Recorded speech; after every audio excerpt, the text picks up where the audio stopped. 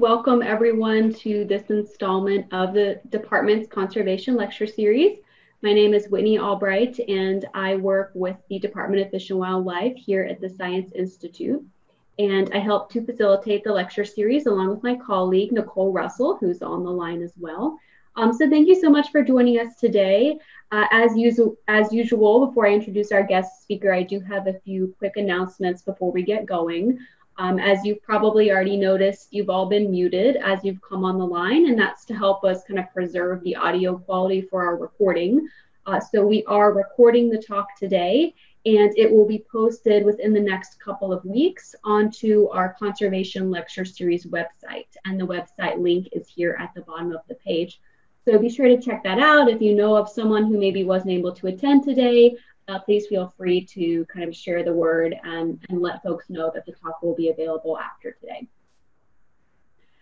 So as far as flow today, I'll turn it over to our guest speaker here in just a minute, and we'll have a presentation for 45 minutes to an hour, and then we'll have a dedicated time for questions and answers at the end. So we are going to save the discussion for the end of the meeting today. However, I do encourage you to type your questions into the chat box throughout the presentation as they come up, and I will be sure to relay all of those to our speaker at the end of the day. So feel free to go ahead and type those into the chat box.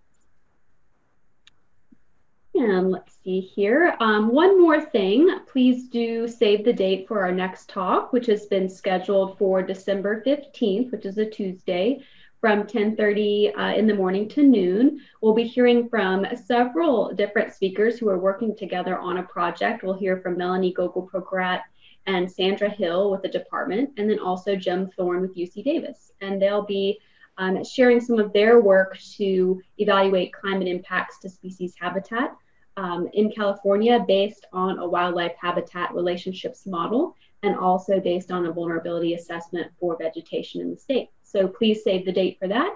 And of course, in advance, we'll send out a registration link and an announcement that you can share and go ahead and set up your registration in advance.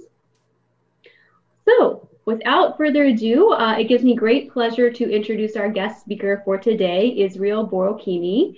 And Israel is a PhD candidate at the University of Nevada in Reno in their Ecology, Evolution, and Conservation Biology graduate program. And his dissertation is employing a holistic approach to advance scientific knowledge and produce empirical information that supports the management of a federally threatened perennial forb in the Great Basin Desert, which we'll be talking more about today. And Israel is interested in a career in conservation biogeography, science policy interface, ecosystem services, and invasive species management. So please join me in giving a virtual welcome to Israel today. And with that, I'll go ahead and turn it over to you. I'll stop sharing my PowerPoint here, and we'll switch it up. Hi, everyone. Thank you very much, Nick or Whitney, for that introduction. And I'm excited to be here this afternoon to be sharing some of the findings of my research with you that I've been doing for the past couple of years. I'm so excited to be in your midst this afternoon. I have always loved not just doing research, but also doing research that informs management. I believe audio is good, video is good, can go ahead and start, right? Good, thank you. So today I'll be talking about iterative niche modeling and adaptive sampling, which has resulted in the discovery of novel locations for the federally threatened Ivesia webberi species. This is a little bit different because this is a study that I've carried out over the last 5 years of studying. I started with about 16 points or 16 locations of this species, and there's not a lot you can do with it, especially if you don't have a lot of information. So over the couple of years, I did a lot of studies, a lot of niche modeling, and also going out to the field, looking at areas where the species were predicted to be suitable to see if we can in fact find any new population or location, and that resulted in the discovery of many new locations. So as a way of getting started, what is an ecological niche? In layman's language, we say that ecological niche is the range of conditions that support persistence. And that will include the favorable biotic environment, favorable abiotic environment, and the ability of the species to be able to migrate to get to that point. So if you pick up one random species in North America and you fit a niche model for it and you project it to Europe, for example, there might be some favorable environment that you can find in Europe for the species, but the species may not have the ability to be able to naturally migrate to that area. And so that's why the natural niche or ecological niche of a species is made up of areas that are favorable for the species, both in terms of species interactions or biotic interactions, abiotic factors, that is the right temperature, the right precipitation and what have you, and as well as the ability for that species to be able to get to that place. And sometimes, especially because of the Eltonian niche, some of the previous studies or papers have been written about niche, what Dr. John Elton also explained ecological niche in terms of the position or the functional role of a species in the ecosystem, in terms of is the species a herbivore, is it a carnivore, and things like that. So these are some of different explanations that people have about the ecological niche. And I'm sure many of you must have seen in literature, people have different names they call it. Some call it habitat models, some call it climatic envelopes, bad climatic models, species distribution models, and so on and so forth. But in reality, ecological niche models, they fit models that describe the conditions that support species persistence and the spatial distributions of those conditions. And what do we use to do that? We use the occurrence points, areas where we know that the species has been detected currently, at least in most cases, we use current points where the species is found. In addition to true absence points, area where we know that we have sampled and we know that the species is not there. But if we don't have that information, we could use statistical models to generate some what we call pseudo absence points. And so we use those absence points in addition to the occurrence points to fit niche models using some predictors, which could be environmental variables like temperature, precipitation, and so on. It could also be functional traits like some morphological characteristics of the species and what have you. It could also be genetic cluster like the genotype clustering of the species. Now, perhaps if you are interested in asking questions that has to do with local adaptation. So this is kind of like an introduction to ecological niche, and what are the statistical assumptions that follow the fitting of models, because it's really statistic heavy, and one thing to understand is that ecological niche models mostly are correlative in nature, except mechanistic models, which I will not go into details today. What we normally do is that we use the range of the values. Like, for example, if you find a random hypothetical species in a particular area, we take the temperature, we take the precipitation, we take several other factors or the values of those environmental variables in that area, and then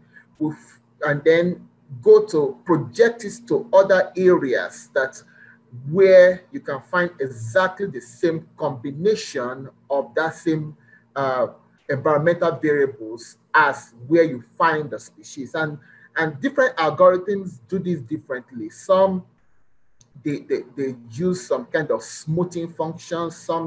Some other algorithms, they use some classification, some do regression. And so that's why you have different algorithms having different projections, performing differently when you use them in niche models, because most of them are really correlative models. You are just basically using the values of the species in where you find it, in the environment where you find it, and to find out which other areas in the range where you are doing the study has exactly the same combination of environmental variables. And because of that, there are some statistical assumptions that are associated with niche modeling. For example, for us to be able to fit a niche model accurately, the algorithms we use, they make an assumption that the variables we are using, they actually have real interactions. The species has direct relationship with these variables. So that is one of the reasons why many people have written papers about direct and indirect variables, proximal or proximate and distal variables, and so on and so forth, because the variables that should be used, experts have already recommended that variables to be used for this kind of modeling should be variables that has direct relationship with the species. And secondly, another important assumption is that the species is in equilibrium with its environment. That is, we know the true range or the spatial extent of the species. For example, there are some species that are found in California and they've not been able to migrate or to cross the Sierra Nevada range to be able to cross into the Great Basin and so on and so forth. So in such a case, we can make some assumptions, and in some cases you cannot make that assumption that a species is in equilibrium with its environment. And that is a very, very important assumption being made by these ecological niche models. And interestingly, and that's why some people, some scientists, especially when they go to scientific meetings, they argue hotly about these assumptions, because many of the algorithms we use and many of the spatial data we use, they often violate these assumptions. And so many people question, how are we sure that the models that you just fitted are accurate? How are we sure that their predictions are accurate? And that is one of the reasons why I did not just fit the models and publish the paper and just go away, but actually go out to the field, do some field validation, do some sampling of those areas where the model says that it is suitable for the species, go there to find out whether the species is in fact found in that area. But despite all these assumptions and criticisms against niche models, they have very important application, especially in conservation field. For example, we can use niche models to predict some variables that are responsible for the expansion or the shrinkage of a species range in the past or likely going to happen in the future. And that's one of the bases for many of the future projection of what the species range will look like under climate change. If you are sure that a species has a direct relationship with the climatic variable, we can use the projection of that species, of that climatic variable in the future to see what is going to happen to the range or the niche of that species. And we can also do the same thing for backcasting, as they call it, into past climatic environment. Also, from niche models, we can generate maps of habitat suitability, which we can use to estimate whether the species is rare, whether the habitat of the species is rare or it's widespread, or to estimate the range of the species. We can use the habitat suitability maps to go for field surveys, which is basically what I did.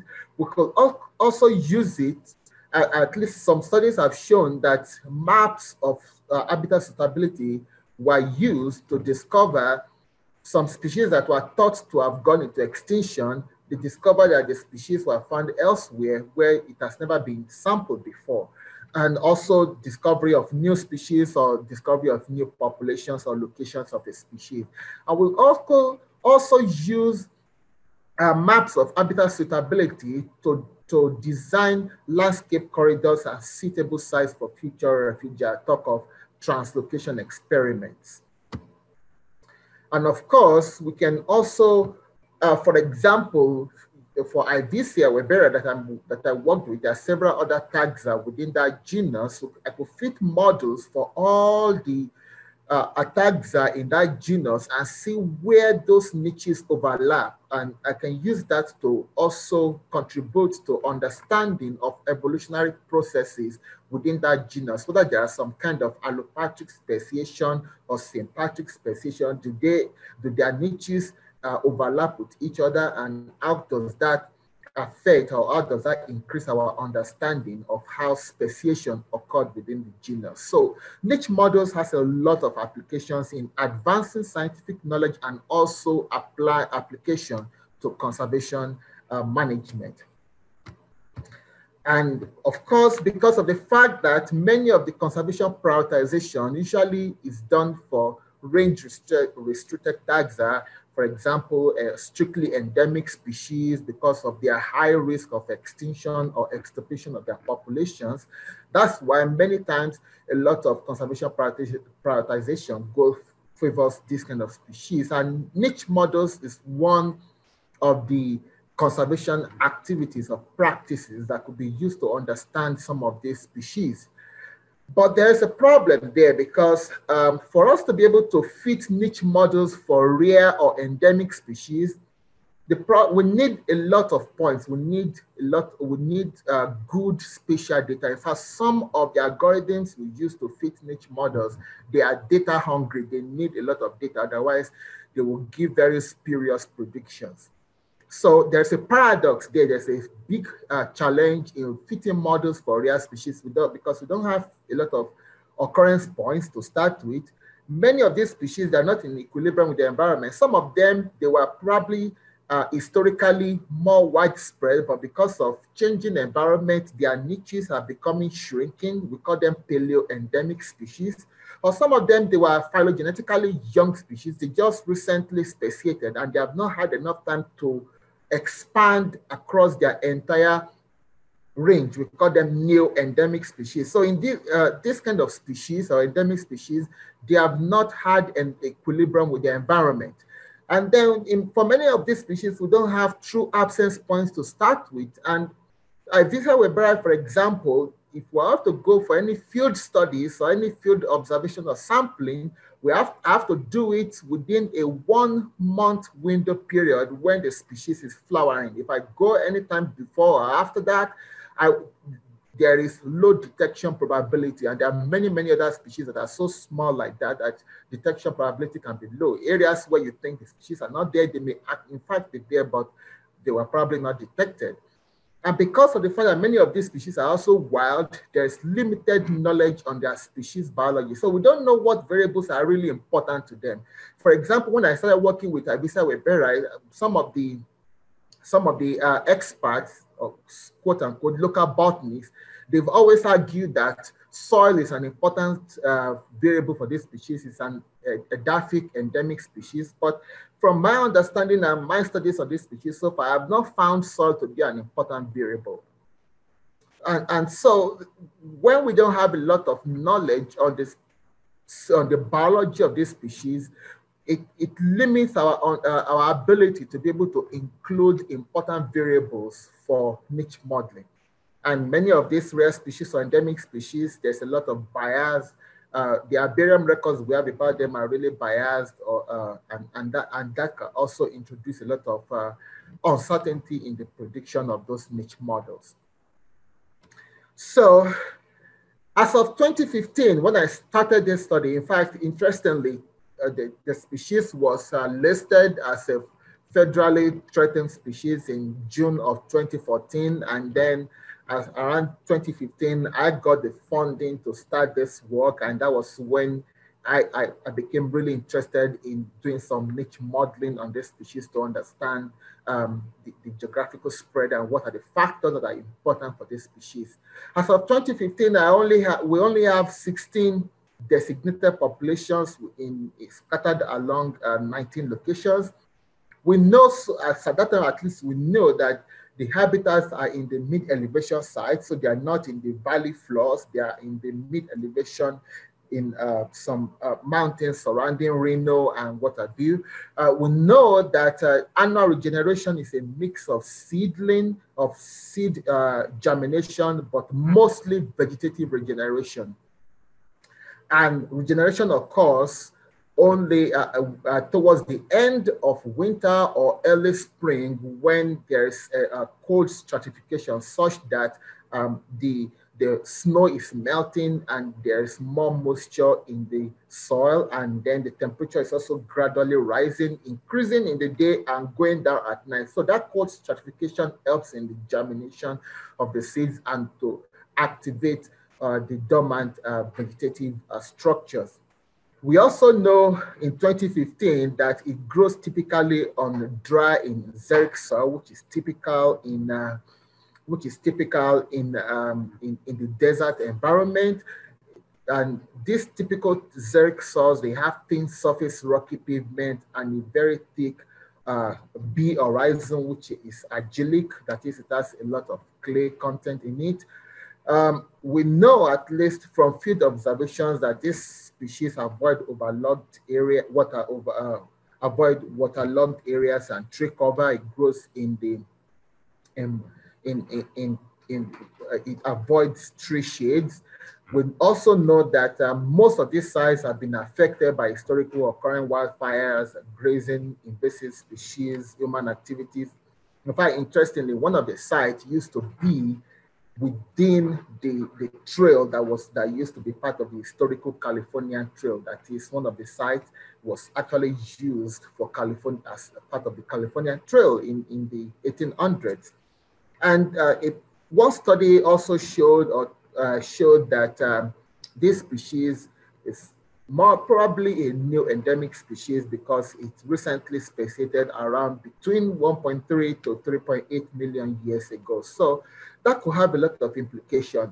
We could think that the species is probably endemic. Maybe it is not endemic. Maybe it has just not had enough time to expand across its range. What we do not know is the spatial extent of the species. We don't know what variables are important. We don't know what pollinators are, what are the effective pollinators of this species. I mean, from field observation, I've seen a lot of insects, especially hymenopterans and lepidopterans visiting the flowers during flowering season, but we don't know whether they are actually floral visitors or they are pollinators. We don't know the regeneration niche, the seed biology, the storage behavior, the seed dormancy. We don't really have clear understanding of this because there's no empirical studies on that. We don't know what are the drivers of coexistence of this species with other species. In most of the sites, you see these species growing with trifolium, with Balsamorhiza, Ukeri, and so on and so forth. And we don't know whether the populations are increasing or decreasing, or whether they are stable or in areas where they have been detected. And these are really important information that could be critical for managing this species. So the experimental goals for this study was to fit niche models and from there to be able to find out where the prediction for these models are significantly more accurate than a random model, and to be able to identify what are the important ecological variables for this species, and also to see whether biotic interactions are important for the niche model, for the niches, and as well from that to see how additional spatial data from the field surveys, what role did they play in increasing or maybe decreasing the predictive accuracy of these niche models. So in 2015, I had very little data to start with, but thankfully, working with the Nevada Natural Heritage Program, they gave me a bunch of almost 800 true absence points of areas where some of their botanists have been to, and they knew that this species was not found in those areas. So I started with about 758 points, and then I had 21 presence points.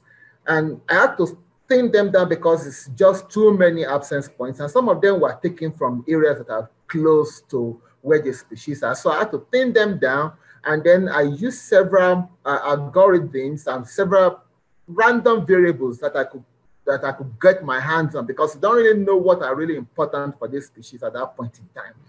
So it was kind of like just a preliminary modeling, if I would call it that way. And that gave us this map that you have in there, the projected areas.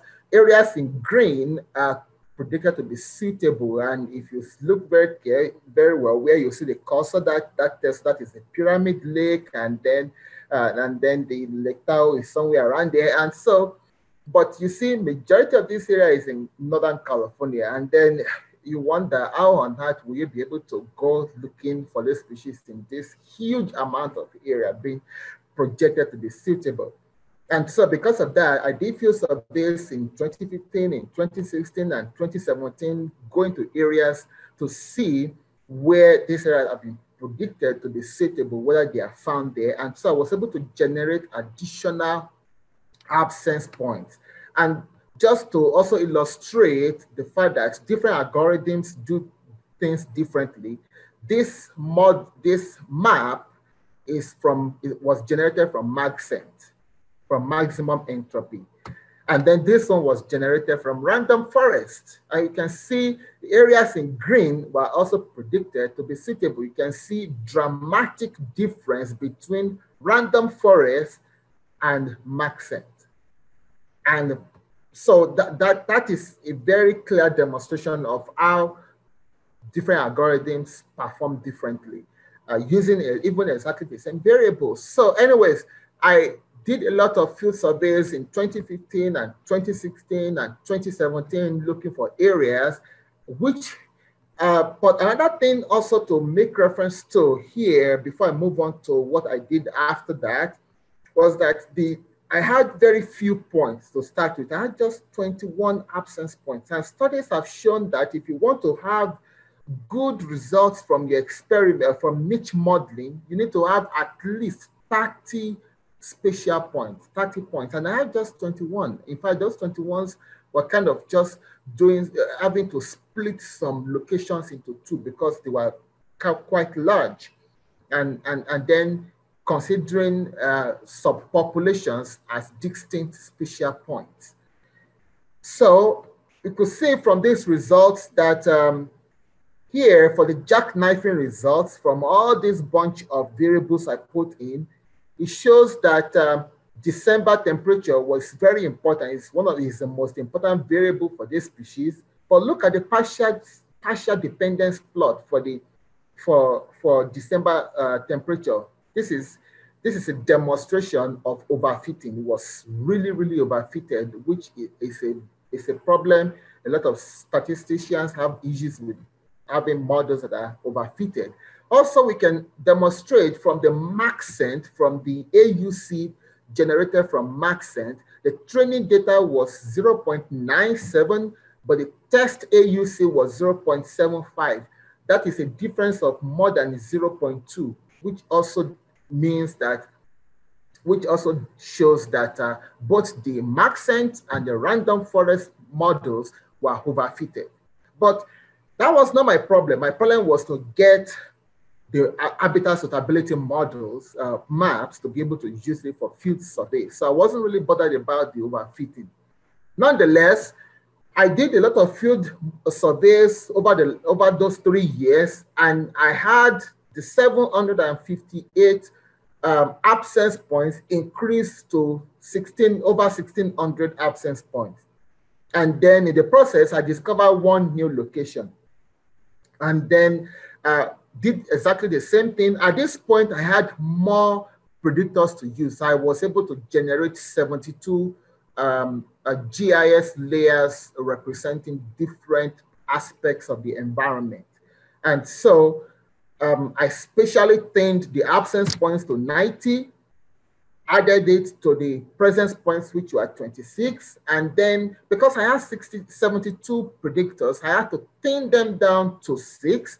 And from those 6, I selected the best 3 because studies have shown, experts have recommended that the number of your absence points, of your presence points, divided by 10, that will tell you the number of predictors you should use. So if I have 26 presence points, I shouldn't use more than 2 or at the very most 3 variables. And that is really, really subjective. How do you know what variables to include when you don't even have a clear understanding of the species biology? And that is a clear demonstration of the rare species modeling paradox that I was making reference to earlier. So having done that, I did some feature selection reduction, which I'm going to talk on later on. And I used 6 different algorithms. I did ensemble modeling, and also I was able to generate a habitat suitability map. And because most of the presence points, I mean, most of the absence points I have were biased towards Nevada, and I have fewer points from California. So the model just said, well, since a lot of the Nevada area has been sampled and we don't have a lot of points, a lot of absence points or even presence points from California, the model just predicted California to have the highest amount of habitat suitability. So most of my field surveys also focused in California, even not just to find new locations, but at least to get additional absence points to be able to do a less biased and unbiased prediction. And so with that information, additional spatial data, absence points and presence points, I fitted new models in 2018 and I took it out in 2018. And then I had more points. I added more points. Absence points increased to 1881. And then I added one new location from the 2018 field surveys. And those field survey data, I took them into 2019 modeling. At that point, I had 26 presence points and 1881 absence points. They were specially themed to reduce the number of absence points. I selected the best 3 predictors to use for the niche modeling from the 6 uncorrelated predictors. I did exactly the same thing. I'm not even going to details of how I fitted each of the models, but I used what is called the BioMod HAR package, which has several of these algorithms. So I selected the best 6 algorithms, which have the which are good for predicting or for fitting niche models that have very fewer points, and that included the Maxent and some of these other random forests. I'm going to go into details of the specific algorithms that I use, and then I assess the predictive performance of the models using Boyce Index, TSS, AUC, and specificity. I will also talk a little bit on that, but it's since I don't want to go into details of the statistical details of what I did for each of those. But I had a lot of breakthrough from the 2019 modeling such that I did more studies, more field surveys in California, and I was able to increase the number of absence points from 1881 to over 2,000 absence points. But interestingly, 6 new locations were also discovered in the process. How did I do the field surveys? What informed the choice of areas that I visited and areas I did not visit? And I'm going to go into details of each of the field sampling techniques I followed. But having 31 points, at least I know that I have more than 30 presence points to start with.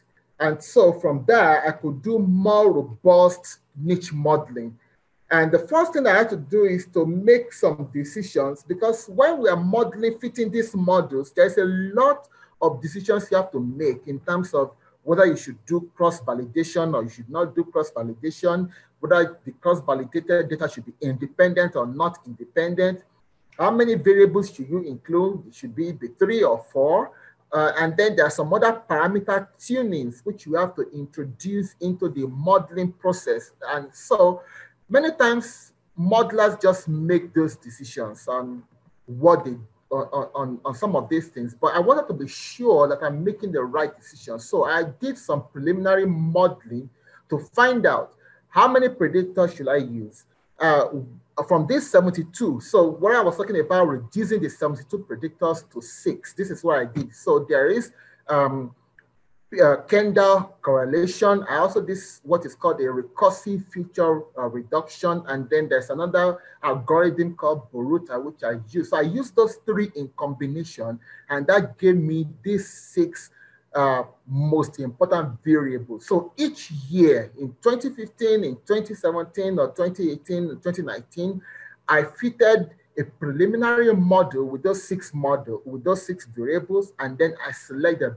best 3, which I use for the final model, because for me to be able to produce a model that is less overfitted, I need to make sure that I don't include too many variables in them. And that means the variables I must introduce must be variables that are not correlated with each other, which will introduce another problem to the modeling in itself.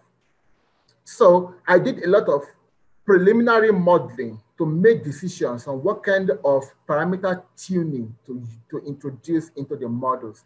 And these are the 6 algorithms I use. I use maximum entropy, boosted regression trees, and random forest, as well as the artificial neural networks. So those first 4 I mentioned, they are considered machine learning methods through which most of the work they do is more or less like classification. They make some recursive classification of the important variables, and they break it down into kind of building trees, and that is where the name random forest even comes in. And then we have GLM and GAM, which are regression-based algorithms. So these are the 6 algorithms I use. And then I also did ensemble modeling and prediction.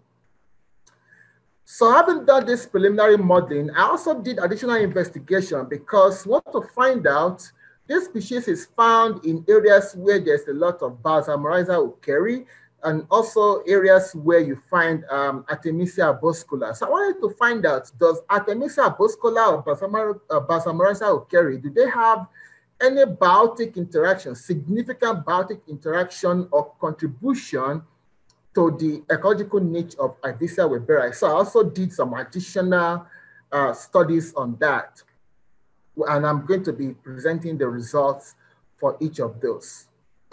But for the final modeling, which is what I intend to publish, which is more robust, this is where I used all of my data, especially the 31 presence points that I have with the best 3 predictors and 6 algorithms and a weighted ensemble. So what happens is that for the model performance, Boyce index is really important and has been recommended because it is a kind of it's a correlation, it's a Spearman correlation between predicted suitability areas versus the actual points that went into the data. So it has been recommended as one of the most unbiased way of assessing model performance. And that's why I use the continuous Boyce index. Now, TSS and AUC, those have been traditionally used for model assessment. They try to check for the prediction of the models, whether it is better than a random model. And TSS is considered a threshold dependent assessment, and AUC is threshold independent because it uses a plot of specificity versus sensitivity. And I'm not going to go into details of what are those, but specificity, I introduce it specifically because specificity is talking about what is the percentage of omission errors committed by the model. That is area which are actually supposed to be considered suitable for the species, but the model made a mistake and classified it as not suitable. So specificity checks for that error. We call it the omission error. So specificity checks for the how many, what is the percentage, what is the rate of that omission errors versus commission error. And this specificity, which is omission error versus commission errors, which are errors of classifying an area as suitable when it is in fact not suitable, is what goes into the AUC plot. So these are some of the model performance metrics that many people use traditionally for assessing the performance of niche models. So here, having fitted the models, then the next thing is to be able to do the projection. So this is how I build the habitat suitability maps. So this is an explanation of how I build or generated those maps. So what I do is that I selected models, replicates, because each of those 6 algorithms, I fitted them in 10 replicates. So that is 60 different replicates of models. So each of them that has a TSS that is greater than or equals to 0.7, because TSS is from 0 to 1. So anything beyond 0.5 is considered okay, it's a good model. So I even increased that threshold to 0.7 so as to reduce the number of model replicates. So any model that is that has a TSS of 0.7 and above, I average them together across all the 6 algorithms into what is called an ensemble modeling. So it's called, more specifically, it's called a mean weighted ensemble modeling, because I weighted it by 0.7 and it's a mean of all the replicates that have that TSS of 0.7 and above. So an average of those goes into the ensemble modeling, from which I now produce the habitat suitability map by just simple projection of that ensemble modeling. So I have habitat suitability map for 2015, 2018, 2019, and 2020, which is what I use for the field surveys. But I didn't end it there. There is a method called, or a statistic called niche overlap analysis, which you can use to find out what is the degree of similarity among different niche maps or suitability maps that you have. And so I use that niche overlap analysis to find out, with additional data being introduced into the niche models across those years, how does the habitat suitability map for 2015, how is it different from 2018 and 2019 and 2020 and vice and across all of them. And then I also brought all those maps into ArcMap, into ArcGIS, and I counted how many of those suitable cells, how many suitable cells, just a count, a kind of a summary statistics of the suitable cells within each map. So having that data, I wanted to find out how did this, the ecological niche of this species, how has it changed across the iterative modeling over the years. So now to the field sampling. Having done all those, talked about all the statistics. So what did I do for the field sampling is that once I generate a map, then I overlaid all the absence points I have all together, not specially themed absence points. All of them, I overlay all the absence points on the map. And then from there, I select suitable sites that have not yet been sampled. Then that's how I select those sites to decide where to go for field sampling. And that is why I have a huge number of suitable habitats from 2015 to 2017, which took me like 3 years to be able to go to visit all those areas. And then the second sampling technique I used is called adaptive sampling. In fact, I didn't even know that there was a paper written about it. I was just using my own intuition. So look at the map of the current location of the species. You will see that many of those locations, they are spatially aggregated, they are spatially clustered together. And that tells you something about this species, that wherever you find a location, for example, you can be very certain that not too far from that location, there's likely going to be another location of the species. And so we call it adaptive sampling when you decide to go to sample areas that are not too far from already detected or established location of a species. So it's apparently, I realized that there was something it's called adaptive sampling. So that is the name given to it. So, and that is how I was able to discover the one population I discovered in 2016 was through adaptive sampling. And some of the new locations I discovered recently were also through adaptive sampling.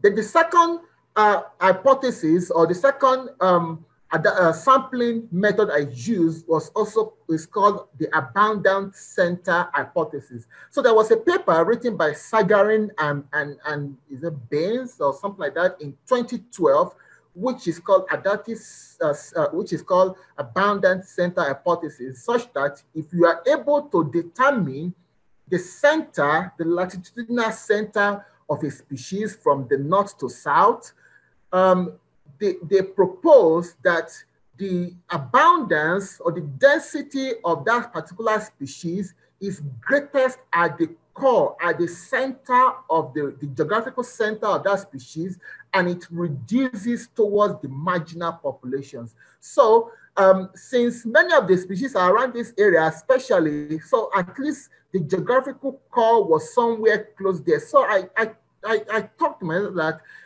there's likely going to be some more populations out there that have not yet been discovered if that area happens to be the core or the center of the geographic center of this species. So I also focused some attention in that area as well. And interestingly, because many of you are staff of the California Department of Fish and Wildlife, that the core of Ivesia webberi happened to fall within the Hallelujah Junction wildlife area. And that was where at least three new locations of the species were discovered recently, as early as around May this year. So going to the results, what did I find out? So in 2015, I found out from the modeling that perennial herb cover was the most important. In fact, across all the 4 years, the perennial herb herbaceous cover was the most important. And that is not surprising because the Ivesia webberi itself is a herb, it's a forb, and so it's likely that the herb layer or the GIS layer that covers the perennial herbaceous cover is also a special delineation for where you can find Ivesia webberi. And the three variables, they slightly vary across the years. There are some years where actual evapotranspiration was important, and some years cosine aspect was important, and in the 2020, annual precipitation was important, in addition to topographic position index and perennial herbaceous cover. And then across the four parameters, the four parameters that I use, for example, for AUC, across all of them, for AUC, for Boyce index, for specificity, and for TSS, random forests perform the best across all of them, and followed by the boosted regression trees. And while the GLM and Maxim perform poorly, except in specificity, where ANN, which is the neural networks, the artificial neural networks, perform poorly. Now, what I also did was to find out whether accounting for years, whether the performance of each of these algorithms that I made reference to, how does iterative modeling across the four different iterative modeling I did, how does it affect the performance of these metrics? So that is why I fitted a generalized linear mixed effects model on all the metrics to find out what is the effect, accounting for years, how does, is there any significant difference in the performance of these 6 algorithms? And still, random forest and boosted regression still consistently perform better than other algorithms. And then I also introduced ensemble models into it, and ensemble models perform better than all of them, which I will also talk about later. For those of you who are really interested, or maybe you have a lot of expert knowledge in statistics and niche modeling, there have been a lot of papers that have been written arguing that you should use threshold dependent and not threshold dependent, threshold independent metrics for assessing model performance. TSS is a threshold dependent metrics. AUC is threshold independent. But you can see the performance for the two of them was strongly, significantly and positively correlated. So it doesn't really matter whether you use threshold dependent metrics or threshold independent metrics. Many studies have shown that it doesn't matter because the threshold dependent and independent metrics will probably give you the same thing. What was really different was the Boyce index and the specificity. And going back to the behavior of each of the algorithms, how they perform, how they fit the models, they do it differently. Like, for example, GAMS use a smoothing function. ANN uses some kind of black box of neural network, which is similar to how the brain, the neurons are connected in the brain. Random forest and BRT are similar. They use some kind of classification and regression trees, and they kind of average those trees together to make up one giant tree. That is what is similar in random forest and boosted regression trees. Maxent, depending on the kind of features you use, it also does it differently, and so on and so forth. So you can see these are the plots of how the models perform in terms of the variable, the response plots or the response curves of each of the variables as fitted by each of the 6 different algorithms. And you can see, for example, let me use annual precipitation, which is the second line of plots. You can see that for random forest, it tells you that for precipitation, you can the probability of occurrence of this species occurs between about 25 millimeters of precipitation to about 35 millimeters of precipitation, and then it drops down. And that tells you something about the climatic niche of this species, that the areas where you can find this species is where there is areas that receive between 25 and 35 millimeters of precipitation. The same thing was done by boosted regression trees, but you see others, they did it differently. Some, they just smooth everything and so on and so forth. So it becomes a little bit difficult to interpret. ANN particularly was overfitted, so we cannot even use the result, as you can see, for topographic position index. So these are some of the things that we look into when selecting algorithms to use. So let's move on. Like I mentioned earlier, I also perform ensemble modeling, and then I compare the ensemble models to each of the individual models, and ensemble modeling outperform all of them, regardless of whether it is random forest or not. Ensemble models outperformed all of them based on AUC and TSS. And I'm just going to move a little bit faster because of time. And so across the 4 years, so this is another important result. So when I started, because of the overfitting, all the metrics were very high for 2015. But as I added more data, the metric performance reduced. And then when I added new data in 2020, especially with the new locations discovered, the performance increased slightly. You see that trend in AUC, you see that trend in all of them except for specificity, where it slightly increased across board. And then for the niche overlap analysis, shows that there's a increasing dissimilarity. So from 2015 to 2020, the niche overlap analysis shows some increasing dissimilarity across the suitability maps. And the number of suitable cells also decreased from 2015 to 2020, which is really good because it tells you, it shows that the models are now learning a lot of things about the data, and they know that they cannot just predict or project a lot of habitat suitability. They have to narrow it down, reducing the commission error and reducing the omission error such that prediction is more accurate. So this is the map. So let's go to the visual part of it. So the first one on the left is the 2015. And it shows you areas that are predicted to be suitable. When I cleaned more of the data, it gives us a more readable niche suitability map. And then the one next to it is the 2018. You can see that areas in red are areas that are predicted to be suitable, and areas in blue, and as it goes on to blue, to shades of blue, it tells you that it is not suitable. You can see Lake Tahoe there. And so you see that areas that are predicted to be suitable was very high in 2015. As more data came in 2018, it reduced. And then in 2019, it increased a little bit. And then in 2020, it also increased a little bit.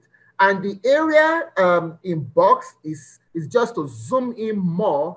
The points in green are the existing points that I started with. And the new points that, or the new locations that were discovered are the ones in yellow. And I'm going to talk a little bit on that as well. So what does this result tell us? First, random forest and boosted regression trees are ideal for fitting these models, especially when you have enough absence points, because these machine learning algorithms, they are ideal for fitting niche models, which are considered to be non-parametric modeling, which is something similar in ecology. You see that species environmental relationship is not linear. It is kind of a dome shape, so it's considered to be non-parametric. And so models that, algorithms that should be used for ecological modeling should be something that can consider non-parametric assumptions. And ensemble model is even better, much better than any of those ones. And that is one of the reasons why comparative modeling is always advocated and recommended for niche modeling. And the iterative modeling and the field surveys resulted in the discovery of at least 7 new locations, and it also helped in expanding the range of the species. And I must also mention that from this modeling, the California Native Plant Society, they did some vegetation surveys, and that was where they discovered one new location, which happened to become the northernmost location of the species in somewhere on BLM land on US 395. And then when I visited the site, I actually found more locations of the species in that area, talking of the adaptive sampling, So they discovered it in a particular area, and then I scanned more and more areas near it that are predicted to be suitable, and I even found additional locations not far from where they discovered that location, that particular location.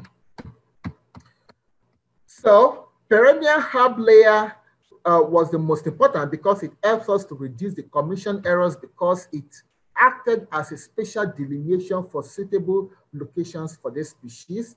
Topographical position index helps us to understand the position of the site in relation to elevation. Is it a slope? Is it a basin floor? Is it a ridge? And even studies and field surveys have shown us that the species is found in gentle slopes and ridges, and topographic position index perfectly agrees with the field observation and species reports on this particular species, and agrees that this species is found in gentle ridges or slopes. And that also tells us, or agrees with previous studies that shows that topographic heterogeneity is very important for species distribution, not only in the Great Basin Delta, but perhaps mostly the entire Western United States. And I mentioned earlier that I did some additional investigation to see whether Balsamorhiza ukeri and Artemisia buscula are important, whether the biotic interaction is important for Ivesia webberi, but I did not find, in fact, the models I fitted using the distribution of those species did not contribute anything to the niche models for Ivesia webberi. And that shows you, and the reason why is because Artemisia buscula and Balsamorhiza ukeri, they have much wider geographical spread. So there's no true ecological fidelity between Ivesia webberi and these two species. And that, in fact, Balsamorhiza, you find it all the way to Colorado, all the way to Wyoming, but you only find Ivesia webberi in Nevada and California. And so there's no true ecological fidelity, and that's why perhaps why those shrubs did not contribute to niche models for Ivesia webberi. Cosine was really important, which is indicative of nothingness, which receives less sunlight. Also in the previous modeling, actual evapotranspiration, was important, as well as precipitation in the 2020 modeling, which shows the importance of water availability and stress as limiting factor for the species found in the arid environment. And then you might wonder, we fitted the models in 2015, 2018, 2019, and 2020. So what next? What are we there yet? And so this is interesting. I don't think so. I don't think that we've actually fully recovered the entire niche of the species. And it's not just for Ivesia webberi, for any species anywhere. I don't think we can ever really understand the full niche of any species. For example, for Ivesia webberi, there are still many areas that are yet to be surveyed, both on private and public lands, where you perhaps can still find some new locations of the species. And also for the mere fact that the species was considered to be a phylogenetically young species, so it's still expanding gradually, and so it has not fully been in equilibrium with its environment. So there is still room for more expansion of this species. And because of that, we cannot really fully understand the niche of the species. And I want to thank all of you for listening. I really appreciate your attention. And I also want to appreciate these organizations listed here that have contributed one way or the other through funding or through information on this ecological niche modeling. And at this point, I will take questions. Thank you very much. All right, thank you so much. That was wonderful. We have lots of questions for you already. So yeah, if you take a breath and then we can dive in. Yeah. Let's see, I'm going to start kind of at the beginning. We had a couple kind of clarification questions that came in earlier on. And the first one came from Diana, and she asked if you could explain a little bit about pseudo-absence points. I think that came in the first slide when you were talking about it.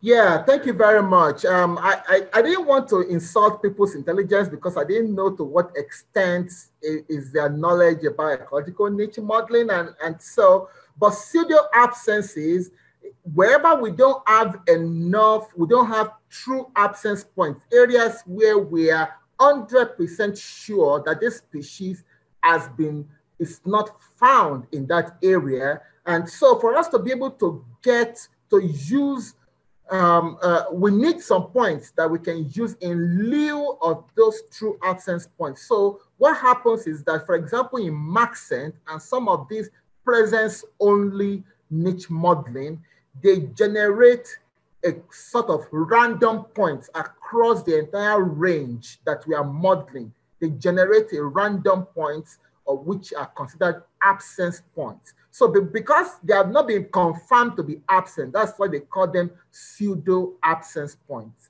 And then those pseudo absence points are used with the occurrence points for fitting the models. It's very common in random forest, and even Biomod R package does that, and some of these other packages, they do that such that we can fit our models.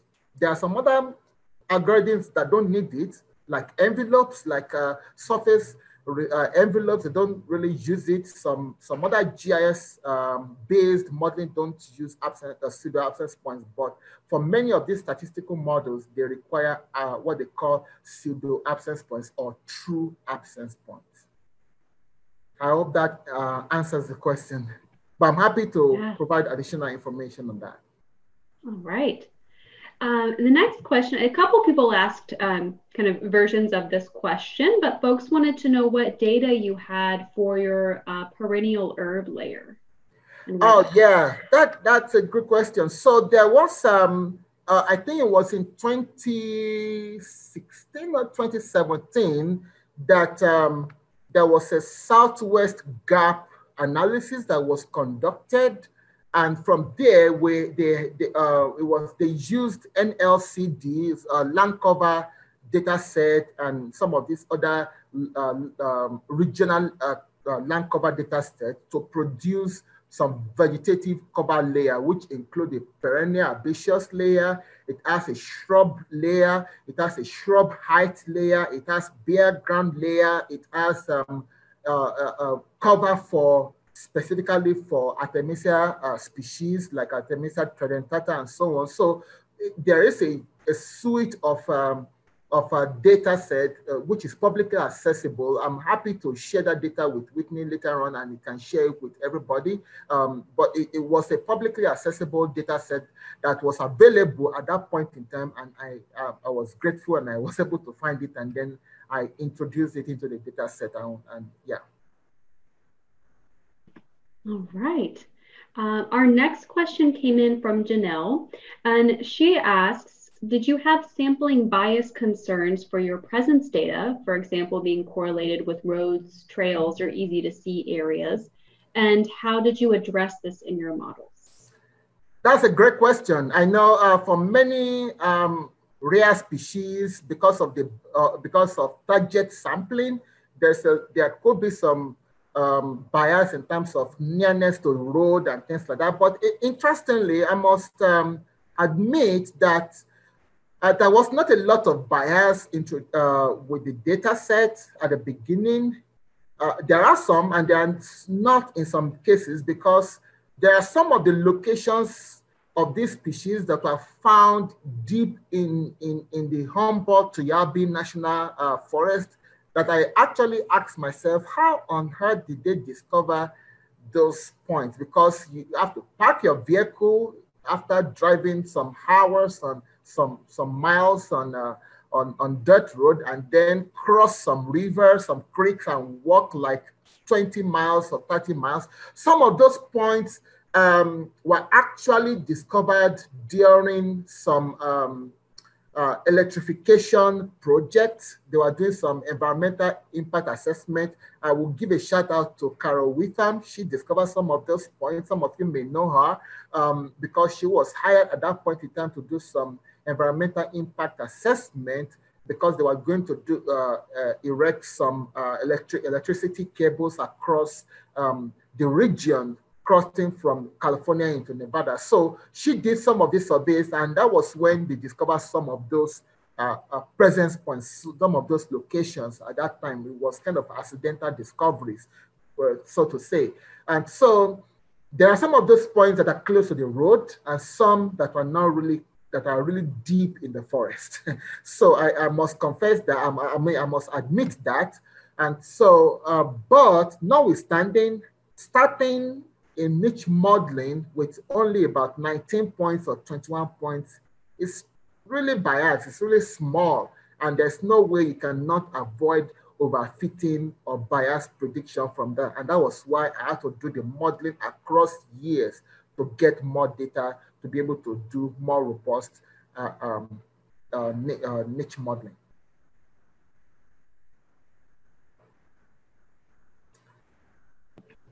All right, I have one more quick one from Janelle. I think this will be fast, so I'm going to slip it in. She asked, what cell size was used for the variables and predictions? Oh, thank you. I didn't, that was a question, that was an information I missed in there. So for this resolution of the variables and that I used was 30 meters. Because in some cases, the species is found within forest gaps, like some of the ones I mentioned that are found deep in the forest, they are found within natural forest gaps. So if I use too coarse a cell size or resolution, is going to bring a lot of uncertainty into the modeling, because it is going to be averaging forest cover versus forest gaps. And since the species is not found underneath the forest, in the shades of the forest, I have to make sure that I select a cell size as small as possible to capture that vegetative heterogeneity between shrubs in the forest gaps and meadows and the forest cover in the background. So that's why I use the 30 meters resolution.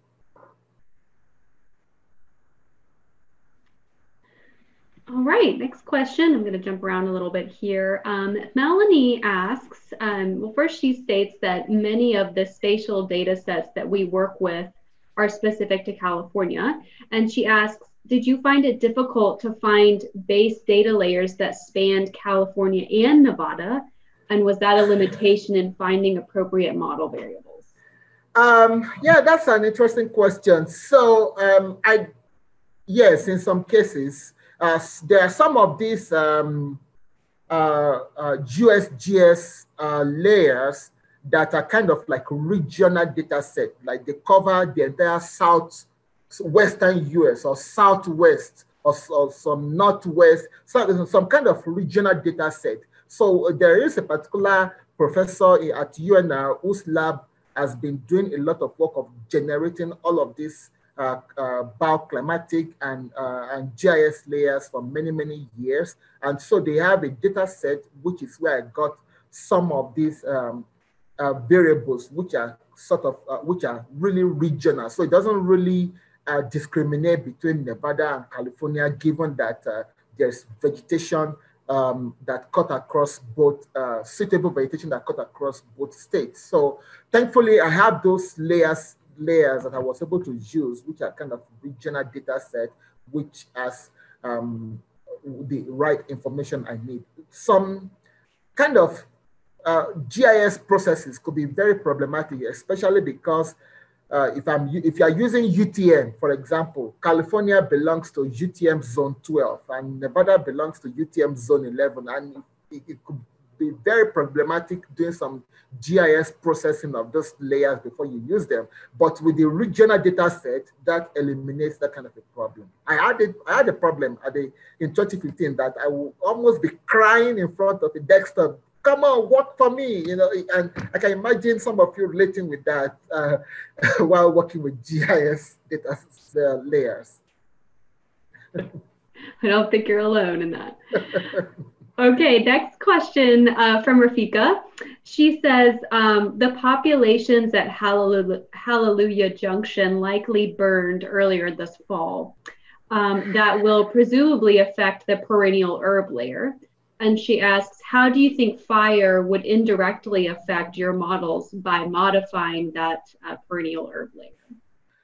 Yeah, that's a very nice, great question. Thank you for that. Well, so I must say that, in fact, I was almost tempted to add an additional slide to explain some of the threats of this species, but then, because I feel like I'm talking to conservation managers, so perhaps, but then I feel like maybe I don't have a lot of time for that, but thank you for that question. That helps.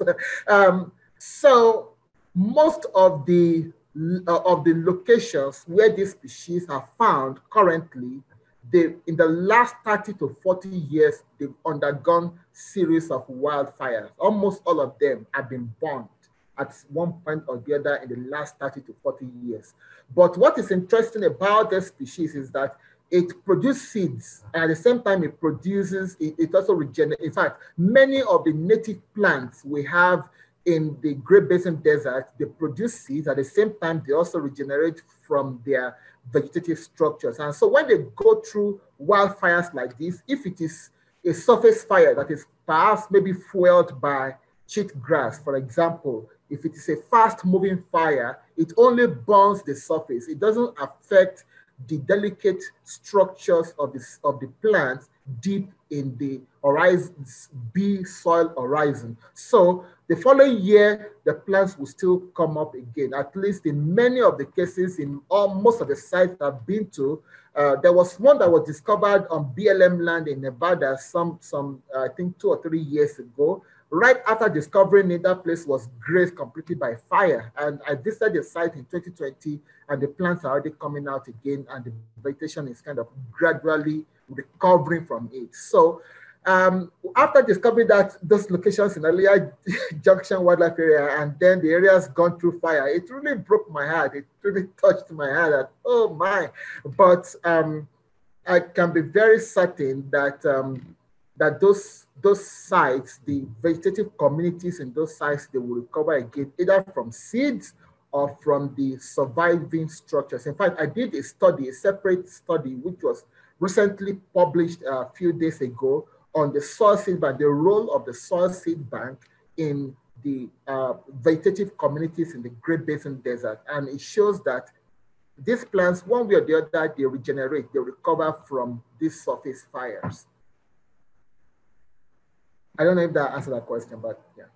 Yeah. Well, congratulations too on a recent publication. That's wonderful. Thank you. Okay, this next question, I think you answered already a little bit, but I want to ask it just in case we didn't get to it fully. Daniel asks how you define a true absence point, and if you have any suggestions for those of us looking to define absence.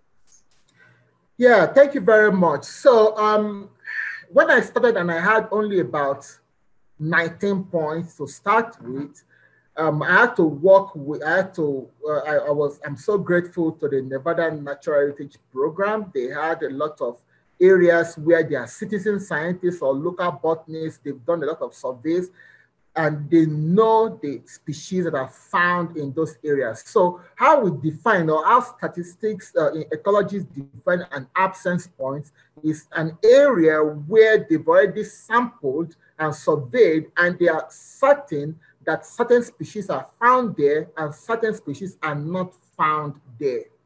And because, and I'm very sure the California Department of Wildlife, Fish and Wildlife, or maybe some other sister organizations have all these data sets that they've generated over many years of field sampling, of vegetative sampling, of areas where they have visited and they know what species are found there, what species are not found there. So just getting that information was very, very helpful. In fact, the manuscript that I'm preparing for this niche model, I also made a recommendation there that it is really important that this very rich data set that have been generated over many, many years of vegetative sampling, they should be made publicly accessible for anybody who wants to do modeling. If you don't have absence point to start with, but you have access to all the vegetative sampling that they have done in other areas, you can easily just go and generate your absence point from there that, okay, this area has been sampled and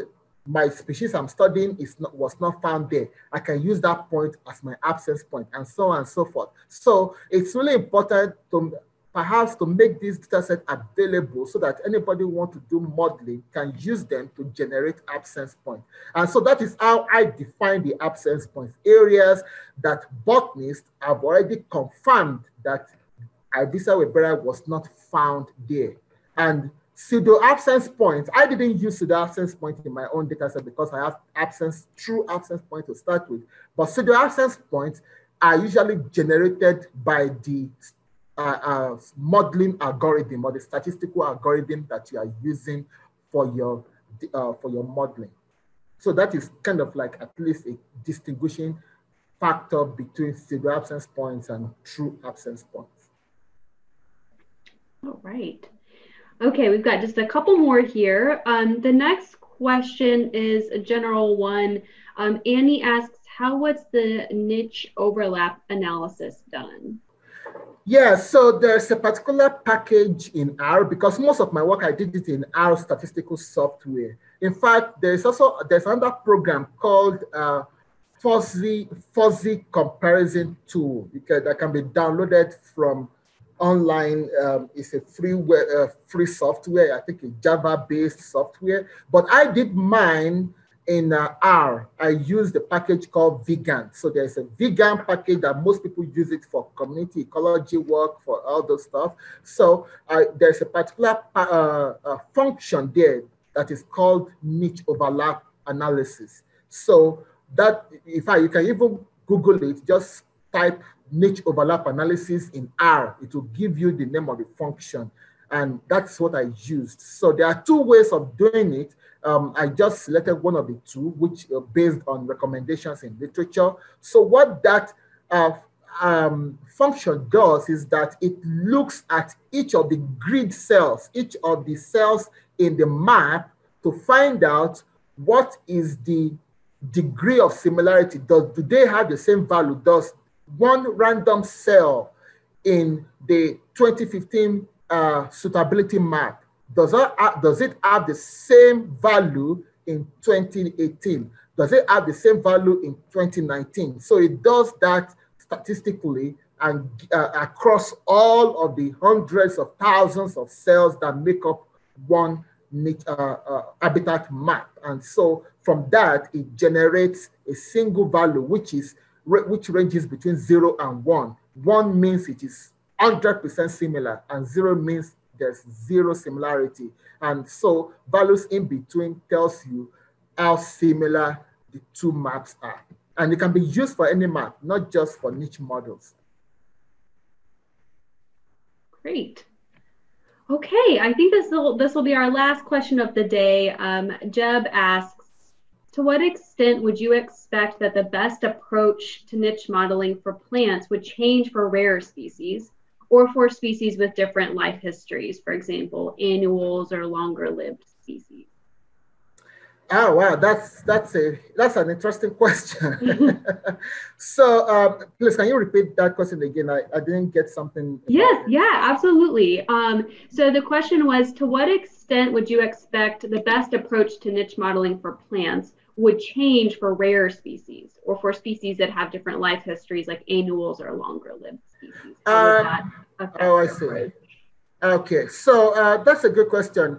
I would not expect a lot of changes, especially from my understanding of niche modeling. What's really, there are several factors that affect the performance or the behavior of the niche models, and life cycle or life history is one of them.